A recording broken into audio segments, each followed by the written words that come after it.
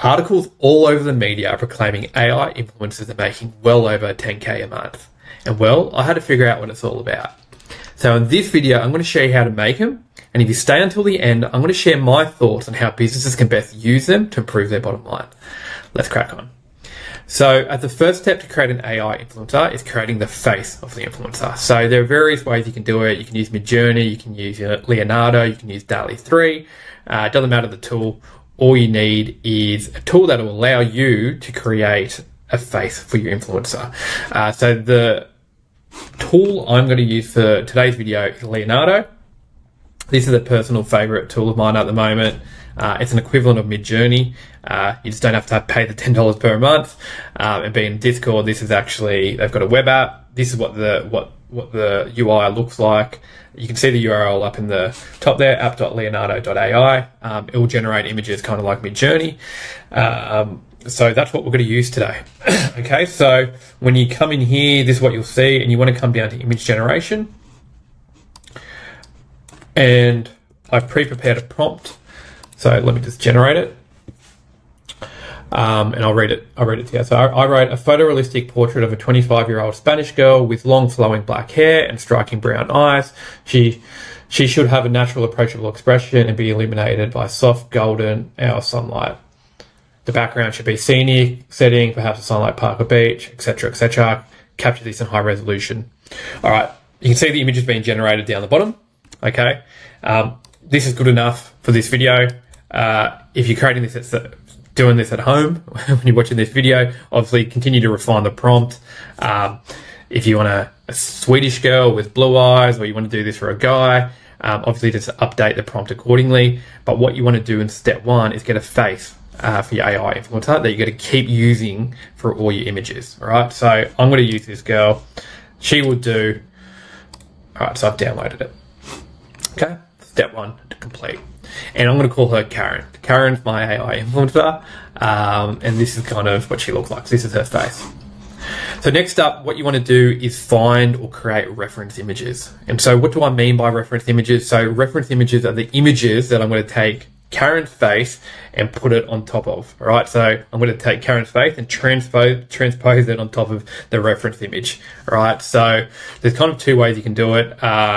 Or get reference images. Obviously, you can go and create some reference images here using the same process. So go and generate some images that you want to go and put Karen's face on top of. Or a bit of a cheat code is Midjourney, Leonardo. They always have a section. They both have a section. Some of the other tools out there have sections where you can kind of see the community's work of images they've generated.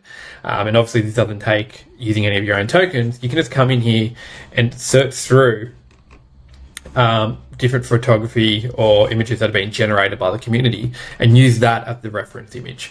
So let's say Karen is a fashion influencer, fashion AI influencer. So what I'm doing here is I'm just kind of going through the community pictures here and go, what images make sense for a fashion influencer to post, say, let's say on Instagram. So to me, that's a pretty cool image. Like, I'd see that being a pretty standard image that influencer on Instagram would use if they're in the fashion space. What else? All right, so I've just downloaded that. You saw me do that. What else? So obviously I wouldn't use this, right? I wouldn't want to transpose Karen's face on top of that. Let me see. Let me get one more. All right, this one. Love this photo. Modern, chic, kind of like they could be in a New York. On a New York street. So that's a reference image. I've downloaded 2 reference images. All right, so that's step 2. Get some reference images that you're going to take the AI influencer's face and going to put that face into these reference images. All right, so this face should kind of disappear and my AI influencer Karen's face should come into it. So how are we going to do this? There's various tools out there that do face swapping. You can use whatever tool you want to use, right? I've been playing around with this GPT. It's called Face Swap Master by Moju. Really cool. So I'll walk you through what it looks like here. So this is step 3. You do the face swapping. Okay, so start swapping faces. Hello, I'm Face Swap Master by Moju, here to assist you with face swapping and images. First upload, please upload the images you want to face swap faces between at this link. Okay, so let's come back with that image. It's giving me essentially a website I need to click into, and what it's asking me on this website is drop the image where face should be replaced. So this is the reference image, right? So let me do that. That's the reference image, right? So I want my AI influencer's face to go into this image, okay? And now drop the image where the face is taken from. So that is Karen's face, right? So I'm just gonna upload that. And we'll just give it a second to buffer. This is actually really quick. Buffering for some time is even non-existent. I actually don't know how this performs so well from a speed perspective. But right now, there we go. And what you're looking for it to process, that you're going to generate a code. So you're going to take this code, we'll copy it. After uploading, you receive an ID, copy and paste the ID here, and I'll show you the swapped image, okay? So I'm going to copy that code that's come back. We'll give it a minute. Give permission.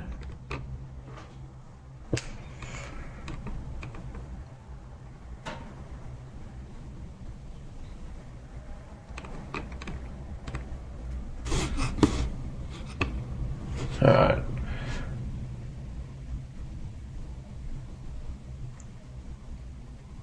There we go. Pretty cool, right? So this is what the reference image looks like. You can see it's got sharper features, and then you can see here the face I created. It's step one, the AI influence face, aka Karen. Her features, her face has been kind of face swapped into this image. All right, really cool, right? And you can play around with this and refine it, and keep making sure your AI influencer's image is like really refined and on point, and the reference image is on point. But I think you get the process right. First one, get the AI influence face. Step two, get reference images, and then use a tool like this GPT to do the face swapping. And there you have it. Like, repeat this process over and over again. Create an abundance of images and start posting away on Instagram and whatever other channel you want to post it in. All right, so really cool technology. And in relation to like how I think businesses can use this, I think any business that has a content strategy that uses models, so whether you're like a clothing brand like Snake, so this is a clothing brand in Australia, right? Or like your cafe, this is like a local cafe that they'll have like their staff and they'll post people, images of people. I think businesses that use models or people in their content strategy can use this AI influencer tech to just reduce their costs. So models cost money to book, right?